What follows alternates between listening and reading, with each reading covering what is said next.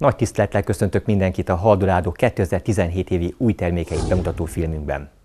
A termékfejlesztések során alapvetően 3 fő célkitűzés motivál minket. Az első és legfontosabb a maximális fogósság. A második, hogy termékeink, csalogatóanyagaink kis mennyiségben is hatásosak legyenek. És végül, de nem utolsó sorban az egyszerű használat. Régi motoros vagyok már a szakmában, a horgászattal eltöltött majd 40 évem alatt sok mindent láttam, tapasztaltam. A horgászat hőskorában, amelyről egyébként régi filmjeim tanúskodnak, elképzelhetetlen volt a horgászat egy dézsány eredetanyag nélkül. Míg most a modern csalogatóanyagoknak köszönhetően akár egy egész napos horgászatra elegendő lehet mindössze fél zacskónyi eredetanyag és egy szem gumikukorica. Ezek segítségével akár több mázsahal is partra segíthető. Ugye elgondolkodtató, hogyha ilyen ütemben fejlődik a horgászipar, vajon mit fogunk használni 5 év múlva? Nekem már erre is van tippem, de elsőként nézzük meg, hogy mit kínálunk 2017-ben. Hagyományokat megtartva, elsőként a nagyhalas termékpaletta újdonságait kívánjuk bemutatni, amelyben partnerem lesz a Haldorádó Carp Team 2 kiváló tagja, Haskó Tamás és Kerekes Ernő. Ők már évek óta rendkívül nagy lelkesedéssel és egyre nagyobb szakértelemmel végzik dolgokat. Nekik köszönhetőek azok az újdonságok, amelyeket most be fogunk elsőként mutatni. De mielőtt ezeket számba vennénk, főleg így az év elején, mindig jó szívvel gondolunk vissza azokra a fogásokra, amelyek az előző szezonban megdobogtatták a szívünket. Tomi, mi volt a legemlékezetesebb fogásod neked az elmúlt évben? Hát, hogy te is említetted, Gábor, sok szép emléköt a 2016-os évhez, de ha ebből csak egyet kellene most kiemelnem, akkor a Szivárgó csatornán történt horgásztúrámhoz kötném, ahol egy éjszaka sikerült 6 gyönyörű szép pontyot megfognom. Ez úgy érzem kiemelkedő élmény volt. Hát főleg vadvízi környezetben. Igen, az utóbbi videóban, hogy te is láthattad, sokat nyitottunk a folyóvízi pontyhorgászat irányába, ami számomra a bólis pontyhorgászat csúcsát képezi. Fú, az a vízterület és azok a csodálatos felvételek, amik ott készültek, megmondom őszintén, hogy nekem az egyik nagy kedvencem. Fégyres horgászként is felkeltette az érdeklődésemet, na de ez a jövő zenéje, erre majd térjünk vissza később. Ernő, most hozzád fordulok, számodra mi volt a csúcspont 2016-ban? A legemlékezetesebb pillanat az év egyik utolsó horgásztúrájához fűződik, ahol egy mindkettőnk számára ismeretlen vízterületen horgáztunk Tomival, és ott készítettük el a Haldorádó Record Carp Stick Mix bemutató filmjét. És már itt sikerült ezzel az új termékkel fognom egy gyönyörű szép 20 kg feletti tőpontyot. 10 plusz és egy 20 plusz. Nem semmi. Ebből venni? Hát mondj valamit, koma. Nem jutok szóhoz. Elég rutinos róka ő már. Nagyon szép. Kellene valami nagyobb bölcső, nem? Így folytatjuk. Mi lesz itt még? Úristen. Ezek gyönyörű fogások. Ernő, te is, illetve Tamás joggal lettek büszkék azokra a szép halakra, amelyeket kifogtatok az elmúlt évben vagy években, de az igazán nagy büszkeség számunkra az, hogy az évek alatt összegyűjtött tudás és tapasztalat ezekben a termékekben testesül meg. Tomi, ne is húzzuk az időt tovább. Elsőként, melyik az a termékcsalád, amelyet be kívánsz mutatni? Talán kezdjük a kék fúzió termékkörrel.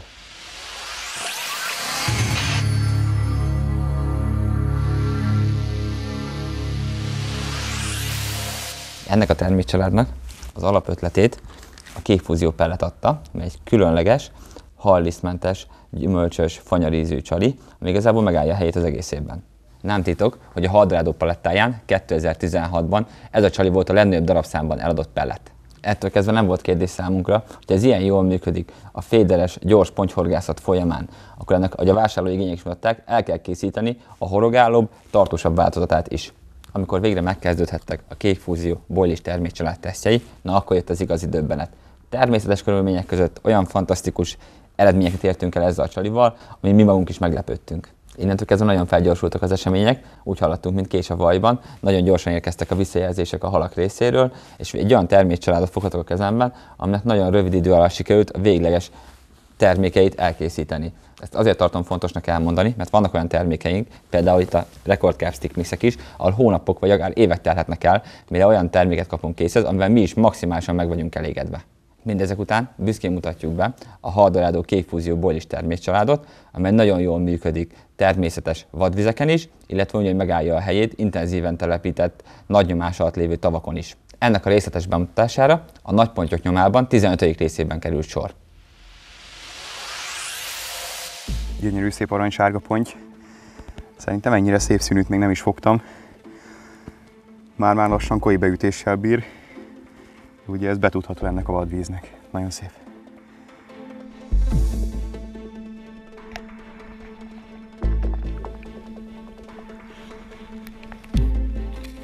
Csodálatos nappali halom után be szeretném mutatni a kékfúzió palettát, ami a 2017-es évtől egy taggal fog bővülni.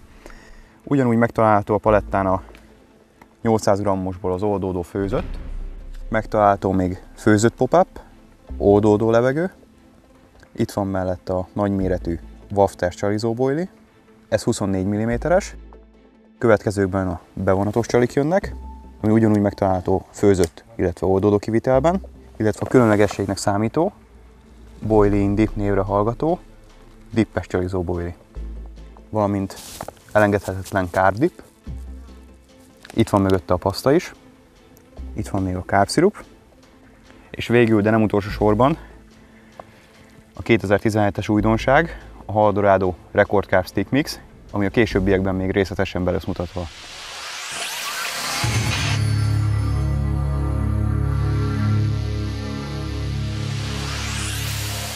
Ernő, megkérlek, hogy mutasd be a következő meghatározó új termékcsaládunkat, amely mögött viszont tudom, hogy rendkívül sok, szisztematikus és precíz munka volt. Melyek ennek a fő ismérvei? Ezt valóban jól látod, Gábor, ez egy teljesen új termékcsalád, a Carp Stick Mix, amelyet alapjaiból kellett felépítenünk. 8 különböző termékből áll, ami garantáltan mind más és más. Azért tartott ilyen sokáig mindez, mert egyedi, önálló termékekről beszélünk, amelyek összhangban vannak a meglévő boilis termékeink ízesítéseivel. Ugyanakkor ezek használatával fokozhatjuk azok hatékonyságát. Legfőbb ismérvei, darabos nagy szemcsés, garantáltan süllyedő, mederfenéken maradó keverék, igazi nagy halcsemege. Zacskóból kibontva szárazon tölthető PV állóba, de aki szeretné, nyugodtan tuningolhatja, ahogy mi is tettük carp sziruppal, hatékonyság növelése érdekében. Javaslom, nézzük meg a nagy pontyok nyomában 16. részét, ahol ezt részletesen be is mutatjuk. Szeretnénk hát részletesen is bemutatni a 8 tagot számláló Haldorádó Carp Stick Mix családot, amelyet 2 részre fogunk bontani, lesznek hallisztesek, illetve hallisztmentesek. Lássuk hát ezeket. Én itt felvettem ez a 3 típus, melynek közös jellemzője, hogy hallisztet tartalmaznak. Az első a Black Squid, szinte a legerősebb hallisztes, tintahalas ízesítéssel rendelkezik, ami igazi fehérje bomba. A következő a Green Pepper, azaz zöld bors. Ez egy mérsékelten hallisztes, eredeti zöld bors kivonattal, amely a hidegvizek legfogósabb csalija. Végül a harmadik, a Spicy Red Liver, azaz fűszeres vörös máj. Ennek különlegessége, hogy a halliszt mellett tartalmaz por formájában májkivonatot, illetve robinlelet is. Igazi 4 évszakos csali. Itt látható az asztalon az 5 hallisztmentes keverék, de ebből egy kakuktojás, az nem más, mint a Big Fish.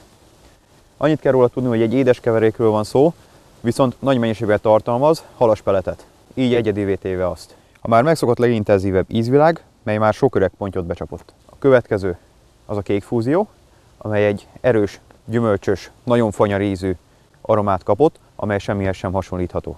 A kékfúziót követi a fermentix a sorban, erjesztett, savanykás ízvilággal rendelkező csali, mely a nyári hónapokban a legnyerőbb pontyok és amurok számára. A következő, talán a boilie család legédesebb tagja, a Sweet Pineapple, azaz édes ananász. Ez univerzális, 4 évszakos megoldást nyújt a horgászok számára. És végül, de nem utolsó sorban, a White Tiger, azaz vadtigris, ami egy naturális jellegű, magas tigrismagyaros tartalommal bíró ízvilág, ami a vadvizeken az egyik legjobb választás. Azt hiszem, ebből is jól látszódik, hogy milyen széles ízvilággal rendelkezik a Haldorádó Carp széria, de nem ezt teszi a piacon egyedivé és különlegessé, hanem az, hogy mi nem egy terméket kínálunk, hanem minden ízből egy komplett palettát, azaz minden terméket megtalálunk, a csalizástól az etetésig.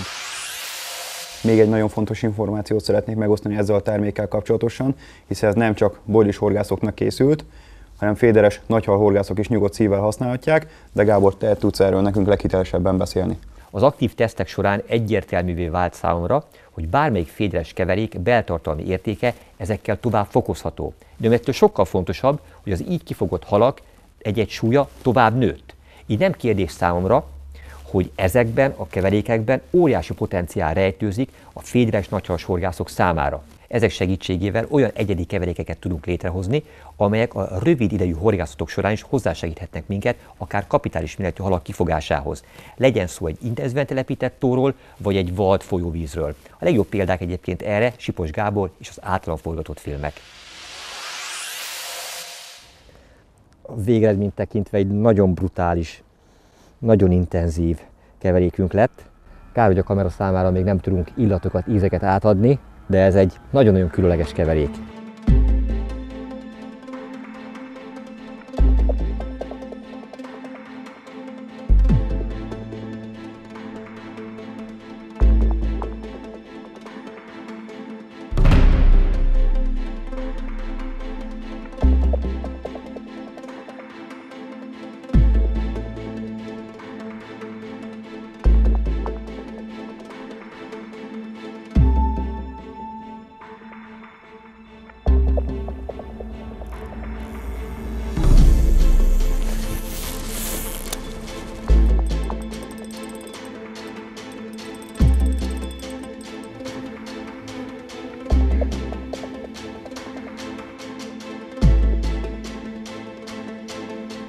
A metódtechnika a világ minden részén az egyik leghatékonyabb pontyfogó módszer.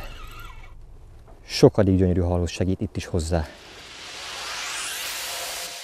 A Haldorádó erőssége mindig is az innovatív, gyors, főként fédelbotos pontyhorgászathoz kifejlesztett termékekben rejlett. Azonban ez nem csupán egy ember munkája, hanem emögött egy komplett csapat áll. Azok a munkatársak, akik ebben a munkában aktívan részt vettek, velük közösen fogom bemutatni újdonságainkat. Lássuk, mivel találkozhatnak a horgászok 2017-ben. De mielőtt erre részletesen rátérnénk, megkérdezem csapattársaimat, hogy milyen évet zártatok. Józsi, elsőként hozzád fordulok, melyik 2016 évi versenyeredményedre vagy fogásodra vagy a legbüszkébb? Hát tavaly évben sajnos nem bírtam annyit pecázni, mint amennyit szerettem volna, de talán a legbüszkébb arra vagyok, hogy az első országos metódféder bajnokságon második helyezést értem el. Gratulálok Józsi újfent ehhez a nagyszerű eredményhez, de itt van Sipi, aki talán még eredményesebb évet tudhat maga mögött. Igen, számomra rendkívül emlékezetes év a 2016-os, hiszen 2014 után újra sikerült dobogóra állnom Magyarországos féderhorgászbajnokságon, hiszen harmadik lettem, és az év végén a MOLS ranglistát első helyen zártam. Így ennek köszönhetően elsőként kerültem be a Portugáliába utazó nemzeti féderválogatottba, így végre világbajnokságon is képviseltem a hazámat. Erre nem csak te, hanem mindannyian joggal lehetünk büszkék. De itt van végül nem utolsó sorban Tomi. Te milyen fogásodra vagy eredményedre vagy a legbüszkébb? Számomra is igazán eredményesen és tartalmasan telt a 2016-os év, de én ezt a témát ketté választanám, hiszen én nem veszek részt aktívan a versenyzésben. De ettől a munkát semmivel sem ér kevesebbet, sőt, bizonyos körülmények közepette sokkal hasznosabb tagja vagy a csapatnak, mint bárki más, mert több időt jut a termékek folyamatos fejlesztésére, tesztelésére. Köszönöm, hogy ezt kiegészítetted. Nagy öröm számomra, és erre vagyok egyben a legbüszkébb, hogy a 2016-os évtől főállású munkatársaként lehetek jelen a Haldorádó Team Kft. Életében. Ezzel gyermekkori álmom vált valóra, és mostanra a hobbim már a munkám is lett, de hogy a kérdésedre is válaszoljak, nagy örömmel és büszkeséggel tölt el, hogy sikerült kifejlesztenem a kék fúzió finomszerelékes termékvonalát, mert úgy hiszem, nagyon sok horgásznak fog örömet okozni, és kiváló fogásokhoz hozzásegíteni őket.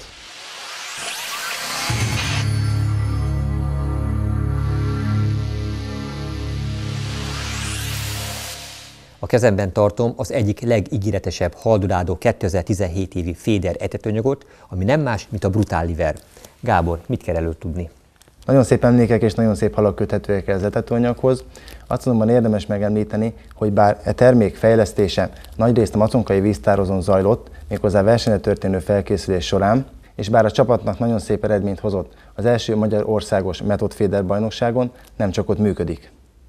Nagyon sok olyan intenzíven telepített tavon teszteltük, ahol a keszegállomány megkeseríti a pontyhorgászok életét. Ott van elemében az etetőanyag, hiszen szelektáló hatása rendkívüli. Ez egy igazán különleges, karakteres, tartalmas etetőanyag, amely nagyon sok itt töltött horgásznap után állt össze, és nyerte el végső formáját.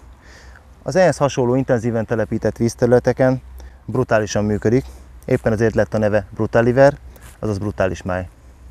Ez a keverék a következő évtől a Top Metódféder széria új tagjaként lesz elérhető. Mielőtt a beltartalmi összetevőre rátérnék, fontos megemlíteni, hogy a másik nagy erénye a tartalmasságán kívül ennek az etetőanyagnak, hogy borzalmasan nehéz szemcsékből áll, ezáltal ez garantáltan ott marad a fenéken, ahol a pontyra számítunk.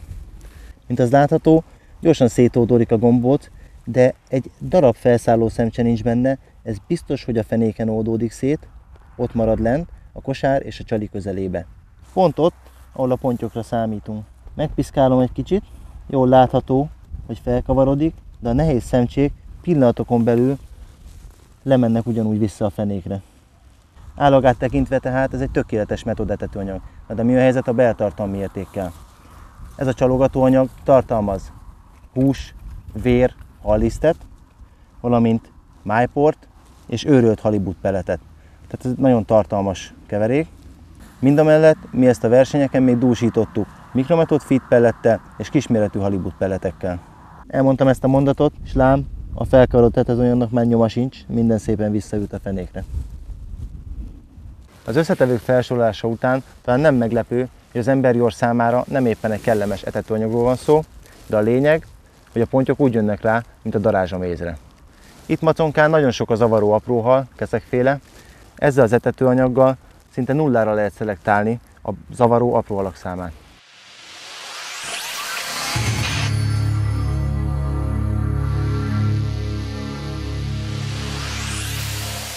Amikor az első metódféder országos bajnokságra készültünk, és a szabályrendszerét elolvastuk, akkor szembesültünk azzal a ténnyel, hogy kizárólag természetes eredetű csalik használata engedélyezett csak. Ez azért volt érdekes számunkra, mert meggyőződésünk, hogy az egyik legeredményesebb csali a metódféder horgászat során a gumikukorica. Na most ennek a használata számításba se jöhetett, de hogy ezt helyettesíteni tudjuk, gőzerővel dolgoztunk egy olyan alternatív csalin, ami a helyébe léphet ennek. Hát így jött létre a hibrid metód pellet, amely annyira sikeresnek bizonyult, hogy a verseny után nem volt kérdés, hogy ezt forgalomba fogjuk hozni. Főleg ugye azért nem, mert nem csak az átlagméretű pontyok, hanem a kapitális egyedek is szívesen fogyasztották ezt a csalit, amelynek felhajtó ereje és mérete tökéletesen ideális a metódkosaras horgászathoz. 6 népszerű ízben kerül forgalomba, ezek a mézes pálinka, kék fúzió, édes ananász, csilistintahal, vörös démon és végül a fokhagyma. Ez a csali legegyszerűbben csalitüskére feltűzve kínálható fel, de akár hajszálőkére fűzve is bevethető. A 7 mm-es csalitüskére egy szem hibrid metód pellet kerül, ami nem más, mint a régi hibrid pelletünk megújult változata. Ez egy 2017-es csali újdonság, amely egy kukorica formájú, színes, ízes lebegő csali, ideális ez a módszerhez. 6 különböző ízváltozatban fog ez forgalomba kerülni, ebből most egy kék fúziót tűztem fel a csalitüskére, de másik nagy kedvencem a fokhagymás.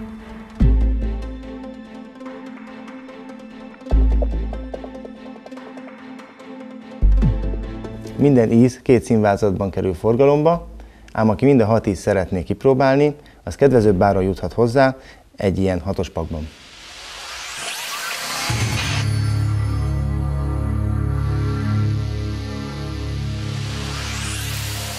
Józsi, a bevezetőben már említetted, hogy az első metódféder országos bajnokságon nagyon szép eredményt sikerült elérned, hiszen a második lettél, de tudjuk mind a ketten nagyon jól, hogy akár ez lehetett volna még jobb is, tehát akár az első hely sem volt túlságosan messze tőled. Mi volt a titka annak, hogy már ezen a versenyen ilyen jó eredményt tudtál elérni? Természetesen lehetett volna ez jobb is, de nagyon örülök én ennek a második helynek is, hiszen nagyon rangos és jó nevű horgászok mellett sikerült elérnem ezt a második helyezést. Ahhoz, hogy eredményesek legyünk, legelsőnek kell egy jó etetőanyag, kell egy jó csali. Egy idő után mindez kevés. Ahhoz, hogy fenntartsuk a halak érdeklődését, mi egy folyékony aromát használtunk, aminek a neve metód spray. Ezeket az aromákat váltogatva, akár etetőanyagra, akár csalira fújva, gyakorta 1-2 percen belül kapást értünk el. Nézzük meg ezt gyakorlatban maconkai filmünkben. Józsi, nagyon szép halakkal nyitottátok a sort Gáborral közösen. Nem hétköznapi méretű halakat sikerült már mindjárt szájba terelni. Mi az az apró trükk, ami segít annak érdekében, hogy folyamatosan fent tudjátok tartani a nagy testhalak érdeklődését? Maconkán az aroma használatának mindig is nagy jelentősége volt és van. Gondoljunk bele, bement egy alapozó etetés, ha ugyanazzal az etetőanyaggal dobunk az etetésre, nem tűnik ki abból a közegből. Ezért aromainpulzusokkal irányítjuk a halat a kosár közelébe. Én ehhez a Flow Energy termékcsalád töményaromáit használtam, amely 2017-től kerül forgalomba, neve metód spray. Józsi, hány különböző ízváltozatban kerül ez majd forgalomba? A Flow Energy termékcsalád mindegyik ízével, azaz 6 különböző változatban. Mi a különbség a metód spray és a hasonló ízben forgalomba kerülő flueszencia között? Teljesen más a 2 aromahordozóanyaga. A flueszencia olyan sűrű aroma, amely ellenállhatatlan ízével és oldódás közben képződő felhőjével kelti fel a halak figyelmét, és akár 30 percig is dolgozik. A metódspray nem olyan sűrű, de nagyon tömény aromakoncentrátum, amely robbanásszerűen rendkívül gyorsan hat. Ennek köszönhetően volt több olyan kapásom is, ami 1 percen belül bekövetkezett, még versenykörülmények között is.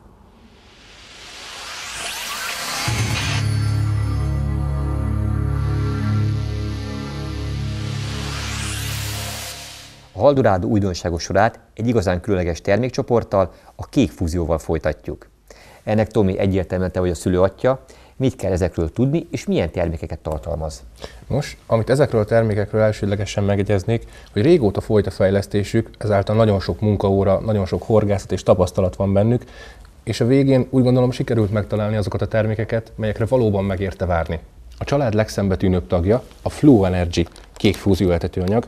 Ez egy olyan modern, extravagáns keverék, mely minden tekintetben újdonságot kínál, mind a halaknak, mind pedig a kísérletező kedvű horgászoknak. Természetesen nem maradhatott ki a kék fúzió vonalból a mikrometód feed pellet sem, ami egy szelektív, nagyhalas horgászathoz kifejlesztett etetőpellet. Itt sorakozik mellette egy komplett folyékony aromacsoport, ezek közül először a Flow Flavor-t emelném ki, mellette a sűrűbb, töményebb változata a Flow Essencia, a CSL Tuning hidegvízi aroma, illetve egy abszolút újdonság, a Metód Spray. Természetesen a csali vonalon is történt fejlesztés, ennek köszönhetően a családalapító oldódó Flow lebegő pellet mellett mostantól hibrid metód pellet, valamint egy különleges csali imitáció, a spéci pellet is elérhetővé válik.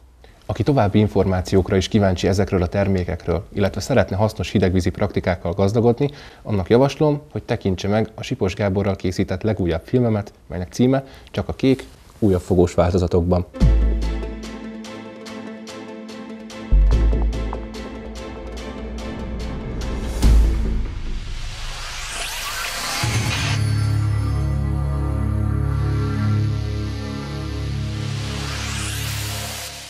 Két igazán különleges csali bemutatásával folytatjuk a sort. Ebből az első a Haldorádó spéci pellet.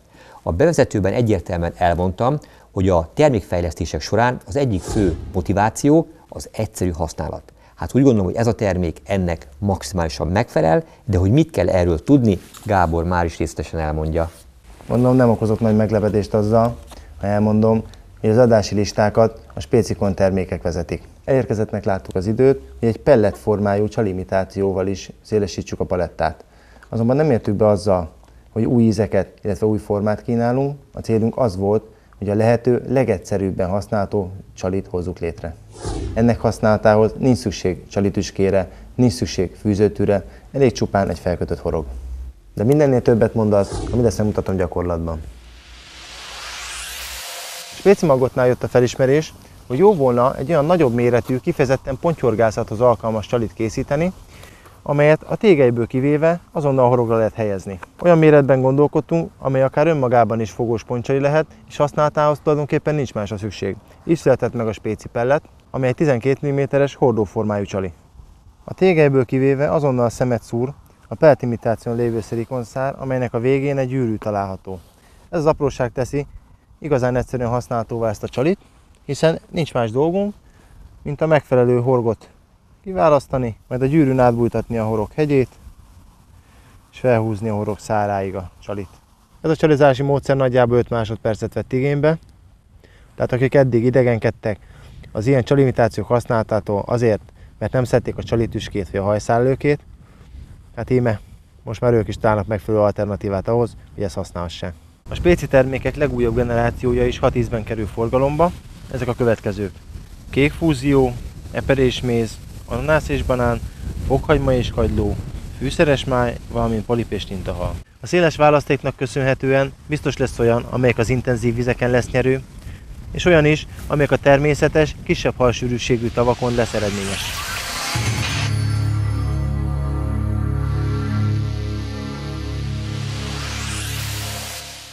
Egy igazán különleges termékkel zárjuk a csalik sorát, amely már 2016 nyarán forgalomba kerülhetett. Sipi, mi volt ennek az oka?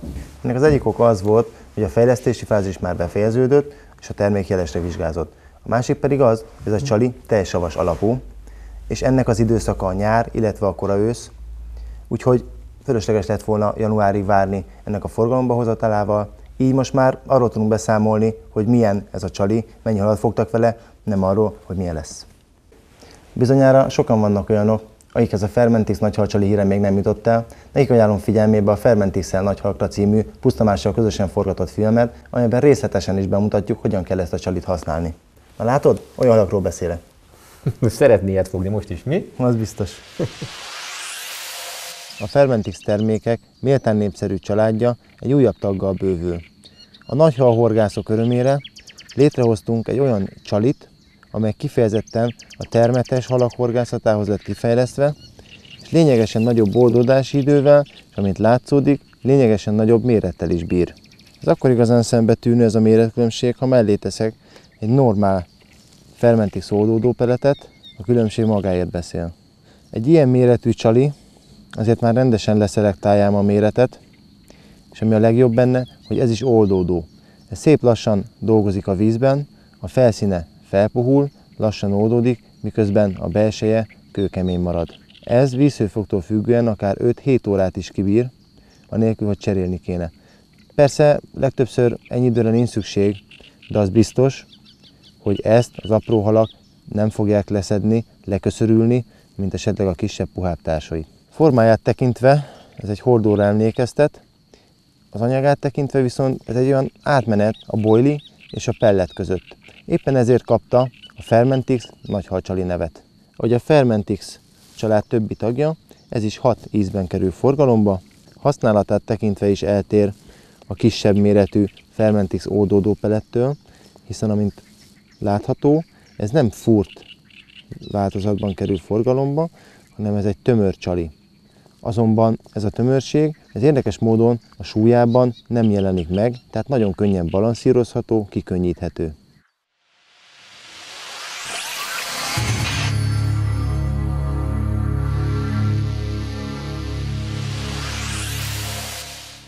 A Haldorádó termékeket jól ismerő és használó horgászok megszokhatták, hogy nem csak az etetőanyagok, csalik és aromák fejlesztésére fordítunk kiemelt hangsúlyt, hanem a kiegészítők és apró cikkek fejlesztésére is. Így már 2016 őszén forgalomba kerülhettek azok a hasznos apró cikkek, amelyek a folyóvízi horgászathoz nyújtanak igazán nagy segítséget. Kezemben tartok 2 olyan kosarat, amelyek kifejezetten az őszi, dunai folyóvízi horgászatok során bizonyították létjogosultságukat. Az egyik a Magot River, míg a másik a Method River névre keresztelt folyóvízi kosarunk. Természetesen mindegyik több különböző méretben, egészen 200 g-ig kerül forgalomba, hogy a legerősebb sodrásban is meg tudjanak állni.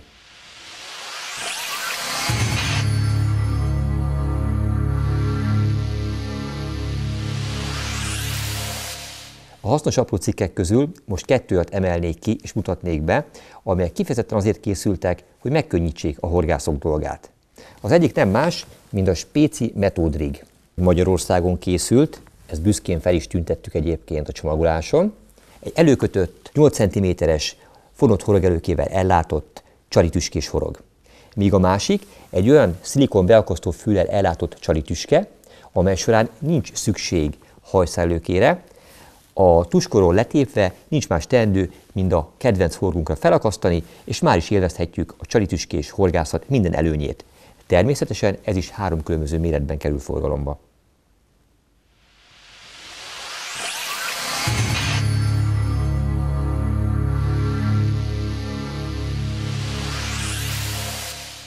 Egyre népszerűbbek a féderhorgászok körében is a színes monofil főzsinorok. Ezeknek az elvárásoknak és igényeknek megfelelően hoztuk forgalomba ezt a 2 új igazán színes zsinort. Nagyon fontos, hogy azért erre a 2 színre esett a választás, ugye jól látható, hogy az egyik a kék, a másik pedig a piros, mert a Facebook oldalamon feltettem egy egyértelmű kérdést, ahol a horgászok véleményére voltam kíváncsi, hogy mely színű zsinorokat látnák a legszívesebben a Haldorádó termékpalettáján. A választás és a szavazat egyértelműen erre a 2 színre esett, így a Haldorádó termékpalettáján 2017-től a hagyományos sötétszínű zsinorok mellett 2 új színváltozattal is találkozhatnak, az egyiknek a neve Blue Fader, míg a másik a Red Fader.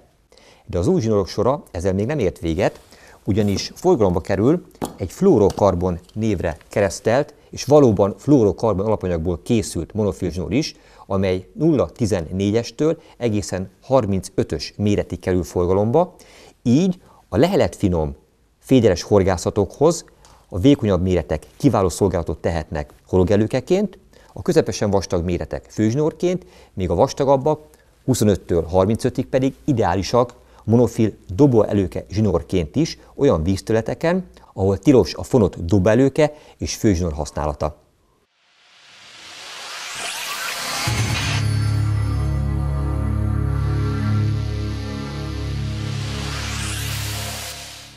A bojlis és a féderes termékek mellett 2017-től új, speciális, ragadozó halas aromákkal bővül a Haldorádó termékek köre. Ez a termékcsalád Prixi ragadozó aroma spray néven kerül forgalomba 6 különböző ízváltozatban. Zoli, mi volt ennek a terméknek az alapkoncepciója, milyen ötlet alapján jött ez létre? Akik ismernek, azok tudják, hogy nagy szeretettel és odaadással fordulok mindig a Duna felé. Ez az a vízterület, ahol kergetem a békés és ragadozó halakat. Ragadozó halak horgászatánál figyeltem meg azt sokszor, és ez csak később tudatosodott bennem, hogy sok kapás-szerű történés volt a horgászatom során, de mégsem jutottam el ténylegesen olyan rávágásig, aminek már be tudtam volna vágni. Tehát ezen kezdtem el gondolkodni, hogy mit kellene változtatnom azért, hogy sokkal eredményesebb lehessek, vagy ezeket a motoszkáló pöccintéseket, vagy nem is tudom, hogy megfogalmazni, ezeket az apró rezzenéseket, jeleket kapását tudjam váltani. Egy jó megoldást olyan megfigyelésnek köszönhetünk, amely féderbotos horgászataink során tapasztaltunk. Azért használom a többes számot, mert nem csak velem, veled, hanem nagyon sok ismerőssel, kollégával, horgásszal történt az meg, hogy a spécikorn csali használata közben olyan ragadozókat fogtunk, amelyre nem számítottunk. Kezdetben ezt véletlennek gondoltuk, de aztán ezt átbeszélve, átgondolva arra a következtetésre jutottunk, hogy ennyi véletlen nincs. Megtapasztaltuk azt, hogy a ragadozóhalak nagyon jól reagálnak bizonyos ízekre, aromákra. Ez lehet az a pici plusz, amely kiváltja a támadási ingert. Ezen tapasztalatok alapján állítottuk össze a választékot, melyet részletesen bemutattam a balatoni filmemben. Íme a Haldorádó Prixi aromacsalád, amelyet ragadozóhalak horgászatához fejlesztettünk ki. A család 6 tagból áll, 2 harcsás, 2 csukás, 2 süllős. Nézzük ezeket sorban. A harcsa 1-es, halas, a harcsa 2-es, belakán felmentált rák. Ez egy igazán büdös, pikáns aroma. A csukás aromából is szintén 1-es és 2-es van. Az 1-es halas, vajsavas, a 2-es halas, kagylós jellegű. És íme a tegnapi nap 2 főszereplője, a süllő 1-es és süllő 2-es aroma. Ebből az 1-es halas polipos, a 2-es pedig fokhagymás. Gondoltad volna, hogy a fokhagymás jellegű aroma kombináció hozza az első halat? Hát őszintén szólva, én a voksomat erre tettem volna, a halasra. Ez nagyon büdös cucc. Ez nagyon büdös. Valóban. Az aroma használata borzasztó egyszerű. Közelről ráfújjuk a csalira, megforgatjuk, picikét hagyjuk, hogy száradjon, egy pár másodpercet, és már dobhatjuk is be. Mivel az aroma roppant tömény és tapadós, ezért több dubás után is érezhető lesz íze és aromája csalinkon. Emellett használhatjuk még élő és döglött csalik extra ízesítéséhez. Halszeletre, nadályra, gilisztára, bármire használhatjuk. Ezt a 2 aromát váltogattuk tegnap. Tamás, neked melyik volt a nyerő? Nekem az intenzív fokhagymásra olyan ütés volt, és nagyon szép süllőt fogtam vele. Ez megvan? Megvan. Mit érzel? Hát elég jó kis süci lesz ez. Merítőt készíthetem? Igen, igen. Ó, példás.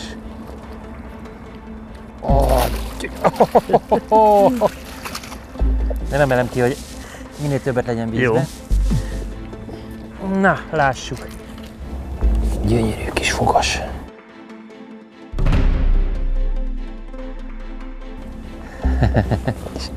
Azt, de szép kis fogai vannak.